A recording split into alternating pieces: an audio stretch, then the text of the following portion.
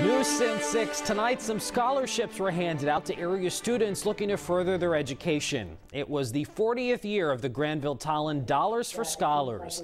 A gala celebration was held tonight in Granville. The scholarships are awarded based upon financial need, academic performance, and community service. 22 News talked to some of the recipients about what it means to them to get this financial boost.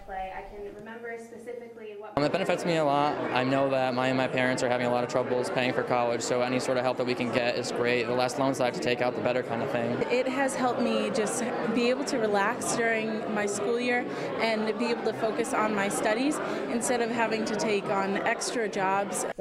Since 1974, the Granville-Tolland Dollars for Scholars has been awarding annual scholarships to undergraduate students who are residents of Tolland or Granville. They've awarded more than 300 scholarships totaling more than $700,000. To learn how you can apply or donate, you can log on to our website at wwlp.com.